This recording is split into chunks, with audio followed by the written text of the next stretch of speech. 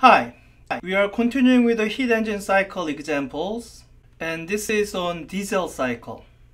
The diesel cycle is idealized version of a heat engine cycle, describing the second of the common internal combustion engines. Let me show you the Wikipedia page. So this is the Wikipedia page for the diesel cycle, and one interesting thing about diesel engine is that the fuel is ignited by the temperature rise due to the adiabatic compression. You have seen that demo of the fire syringe, and it's not just a lecture demo, it is an integral part of an actual working heat engine. For our present purpose, what's more important is the cycle itself. So this is the idealized diesel cycle. You can see that it's very similar to the Otto cycle. Both the expansion and the compression is adiabatic. We will contrast this with the Stirling engine, which is the only non-internal combustion engine that we'll talk about as far as the real engines go. So those features are similar, and they are also similar in that there's this idealized isochoric cooling process, which is idealizing what is a very complicated real-world process. And the one key difference here is for the Otto cycle, the switch between two adiabatic curves happened by isochoric heating in the Otto cycle. The assumption was that volume is mostly the same, it's the pressure that changes. With the diesel cycle, the idealization happens the other way. The pressure is constant and it's the volume that changes. And you can read about it on the Wikipedia page. Apparently in a real diesel engine, the pressure does change. But for us, this is the cycle we'll analyze. All right, back to our notebook. So I copied over the PV diagram here from the Wikipedia page so that I don't have to redraw everything. But it looks like this diagram is a little bit overdefined. So let me label the parameters that we will actually use. So let me first relabel the points in the order I plan to go in. Let me label this A. We're gonna start here. B, C, and D. So for comparison with the other cycles that we'll look at, we are going to need to specify the highest temperature, which is going to be at point B. And we are going to need to specify the lowest temperature, which is going to be at point D. And let me cross out the parameters that we are not going to use to specify our system, because as I was saying, right now this system is overdefined. All the parameters you see labeled are not actually free parameters. So I think I'm not going to use this volume to specify the system. I don't think I need any of these two pressures to specify the system. And I don't think I need this pressure here to specify the system. Although it is a good way to label it since I have a constant pressure thing here. But especially for the comparison with the Otto cycle, I think the better parameters to retain are these. The volume here, which I'm going to relabel as V sub H for high volume, and the volume here, which I'm going to relabel as V sub L for low volume. All right, these four parameters should completely specify this system. So let's get started. So we are asking the same question as always. What are the net work done and the heat transfers?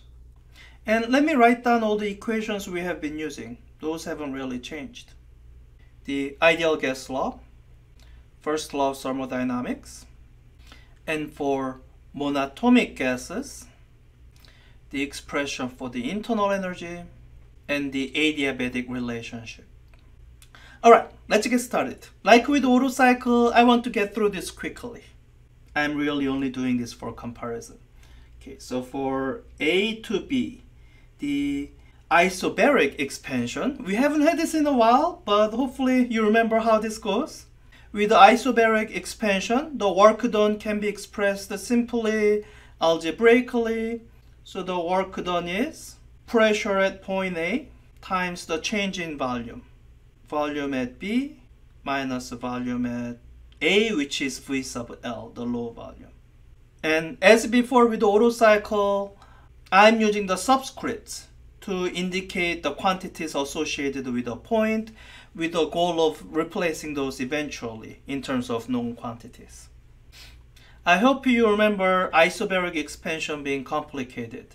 There's non-zero work done, and there's non-zero change in internal energy, because there's a change in temperature. This is the familiar expression from the previous examples. And temperature at A is known, we'll figure that out later.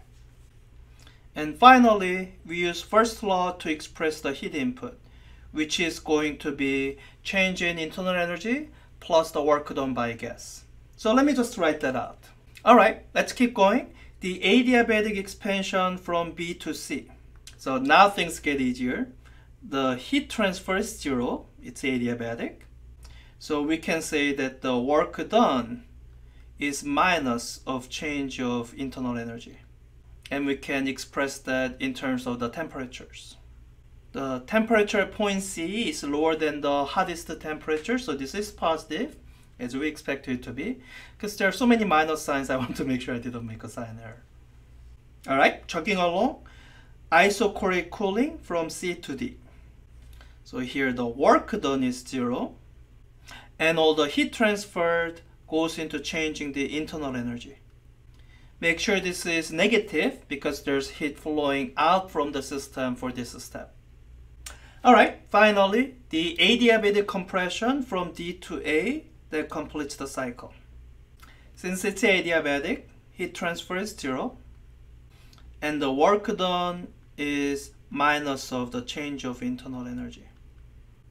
And double check that this quantity is negative, as it's supposed to be for work done on the gas, and temperature at point A is larger than the lowest temperature. All right, so these are all our expressions, and so we wrote this all down, introducing as many unknowns as we want to use. Now we should track them and make sure we have a way of finding them out. So let me highlight the unknowns in cyan. I don't know the pressure at A.